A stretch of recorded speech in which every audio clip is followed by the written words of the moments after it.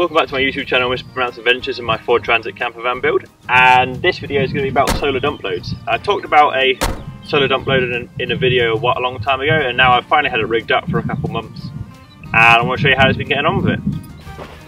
So what is a solar dump load? In this case it's getting free hot water, and what it is sort of, as the name sounds, after the solar has finished charging the batteries, there's nowhere for it to go. So in my van I've noticed generally sort of like towards the end of late spring, the batteries were being full by about 11 o'clock in the morning, 12 o'clock, which means I was missing 6-7 hours worth of sunlight and free energy every day, because the solar charger was going into float mode and stopping any more power coming in because the batteries were full. There's nowhere to put that energy. So I put a 300 watt electric element in my hot water tank when I originally put the hot water tank in. 300 watt electric heat element is going to take about 25 amps at 12 volt, but I've got 500 watts of solar on the roof, and on a bright day I'm easily way above 350 to 400, and usually nowadays on like full sunshine I can hit about 590 is the highest I've seen, which is great considering I've only got 500 watts of panels. It's not a particularly new idea. I think it's done a lot more in sort of off-grid domestic setups, but I haven't seen it done that many times or mentioned done that many times in vans, so I've installed it, and the first sort of few months I've had it in, it's been absolutely brilliant. So everything is installed in this video. There's not going to be any time lapses of it being installed. There wasn't really too much to install. It was the setup, but I'll sort of talk you through all the setup. So this is my Victron app, and this is kind of a good example of sort of the lost energy when I've not had the dump load on. So here you can see when the dump load wasn't on, it showed that the battery was in, the charger was in bulk mode for 8.5 hours, then a bit of absorption, and then spent 7 hours in float mode. That means 7 hours I missed out on potential energy I could have put into anywhere else because the batteries are full.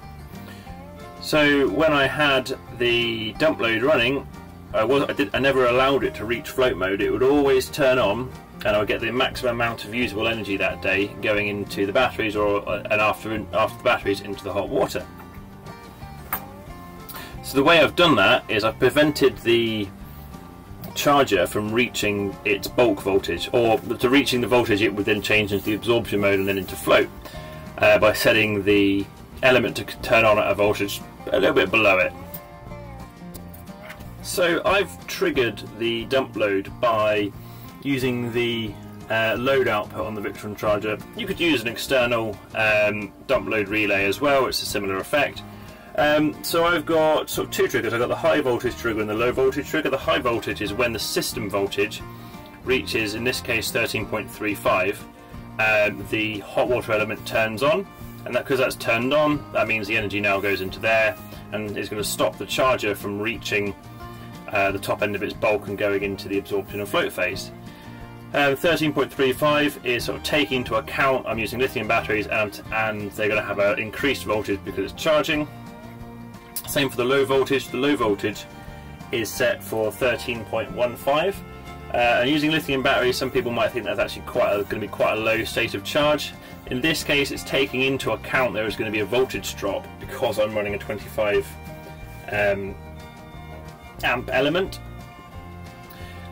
So in reality the high voltage ends up turning on around 90%, give or take a few percentages, and the low voltage turns off around 75%. So the hot water element is only sort of on between the top ends of the charge cycle, the top end of the state of charge, just so it's really only using additional energy and not sort of going into the power I've currently got and using energy just to heat water with electric.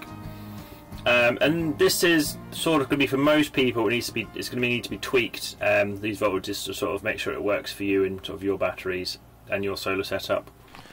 Right, I'm going to show you the actual physical aspect of how the whole system's wired up, including how it regulates the temperature of the tank so it doesn't get too hot. So in the electrical cupboard, this is my Victron MPPT. I've got a 150 volt model, so that means it's got a physical relay output at the bottom. The smaller 100 volt ones, the Victron Direct pins, can be reused as a relay, and the smaller 75 volt one has a load output terminal. So I'm not actually using the relay itself to trigger the heating element directly, because the heating element is far more powerful than the relay can handle. I'm actually just using it as a signal. So I've got 12 volt going in, and then when the relay is triggered, that 12 volt signal comes out. That 12 volt signal comes all the way over to my water cabinet and here, and it goes into this temperature controlled relay, and that powers the unit on. That then checks what the temperature of the tank is, and in my case, if the tank is below 60 degrees, then the hot element turns on. Once it reaches 60 degrees, it turns off again. It also has a hystasis set for half a degree, so after it's up to 60 degrees it turns off. When it drops back down to 59.5, it will turn back on again and heat it up, and that just keeps the hot water nice and topped up. Especially after it's finished heating the tank, it can just turn on. You only need to turn on for a few minutes per hour just to maintain that 60 degrees with the tank being insulated, which lives behind here, this little area. And that means in the morning I can still have hot water at 60 degrees with just the hot water element ticking on occasionally during the night. These two other temperature relays are to do with the Bobilvans hot water system. So after this relay triggers, that also isn't powerful enough to have the direct 25 amps of the hot water element going through it. So that relay output goes to here, which is a 200 amp relay. Way overkill, but that's the only relay I actually had. So that's what I use, and then it's fused as well, and then that goes directly into the hot water tank, which lives below here. It's currently built in at the minute, so I can't access it fully, but I'll show you some footage of what that looks like in the tank.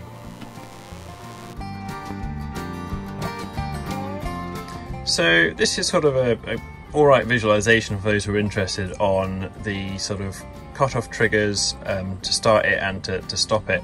So this is the morning of a day. This is going to be midnight over here, and then this is the following day. This is the state of charge, and this is the voltage in the system and the current amps and current going through it. So sort of in the morning, batteries are charging, and then it reaches its peak here, which is about 94%, and that triggered the hot water element to come on. So that came on.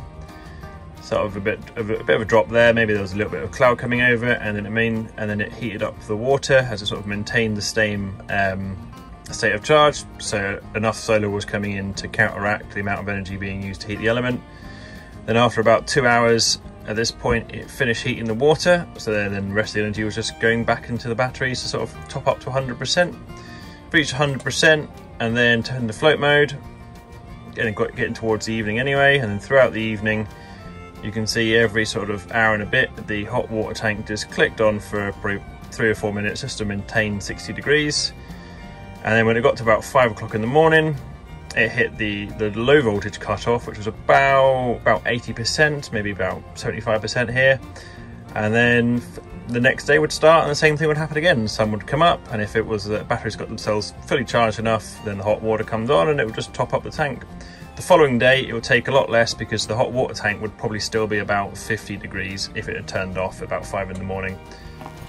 I do realise in some ways I'm effectively just using this as an analogue version of logic, as I've basically got, is it between the battery voltages to turn on, then down there, is it between the water temperatures to turn on, and if both of those end up being yes, it turns it on.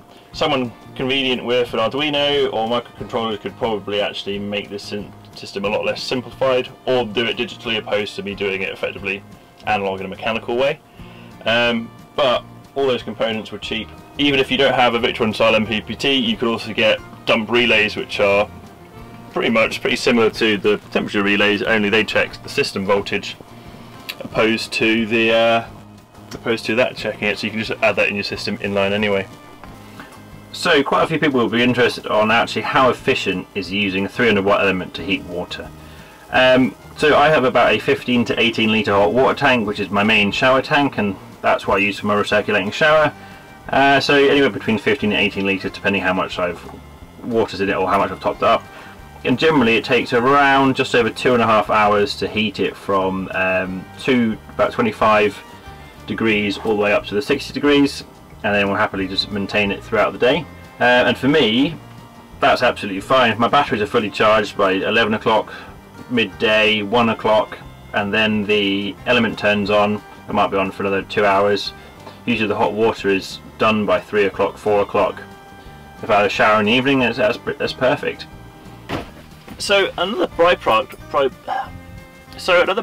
of the dump load, which wasn't originally planned for, but actually works out quite well, is because the dump load trigger is based off system voltage. It's not based off what the solar MPPT is doing particularly. It's based off what the overall voltage of the system is, which means since I have a 30 amp battery charger, the same effect happens whilst I'm driving. So if I'm driving a particular long day to make the most of it, after the batteries are finished charging, or combined charging with the solar as well, reaches almost full and it hits that voltage trigger, then the hot water dump load turns on as well. So it's not a perfect system. There's a few tweaks, but I think rudimentarily it works pretty well for what I want.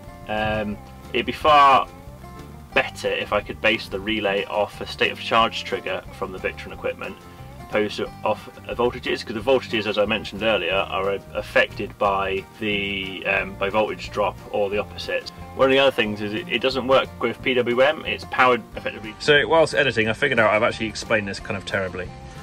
What I was trying to get across was that the element is a 300 watt element. It's always going to be pulling 300 watts, which is fine. So when I've got 400 watts of energy coming in from the solar, 300 of that is going to be going to the heat element, and that remaining 100 watts is going towards the batteries.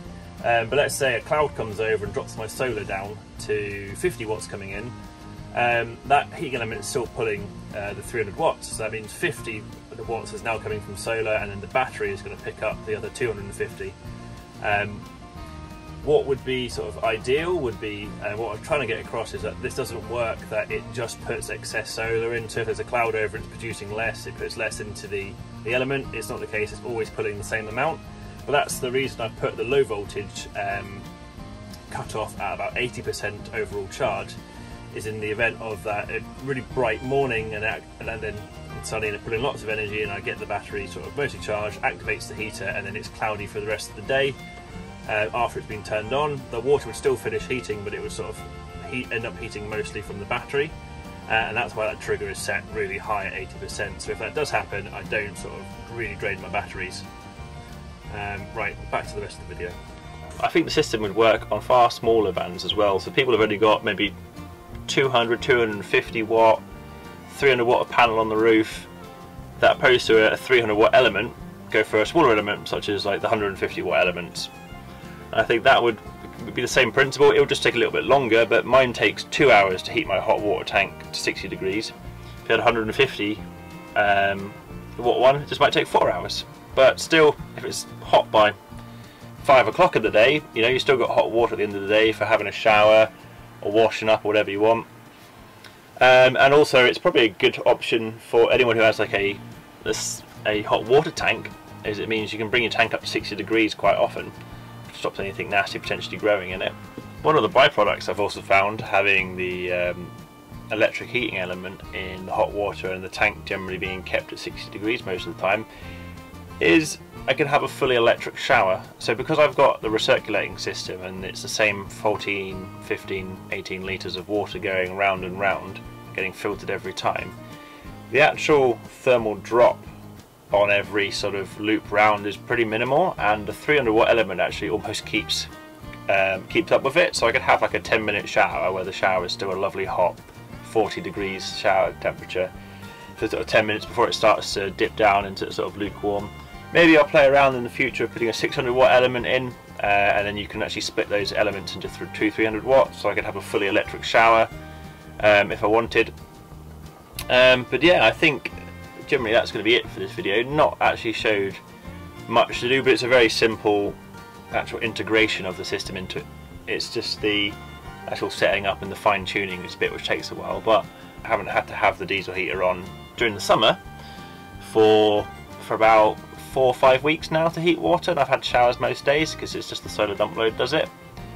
Obviously in the winter it's not really going to be a usable system because there's a lot less energy, so you're not really going to use the dump load in the winter, but the whole point of the system is so that it just automatically turns on and off. You don't really have to think about it. So during the sunnier months of the year, it's just no problem. It just happens in the background and you've got hot water, nothing to think about. So yeah, hopefully you found this video useful.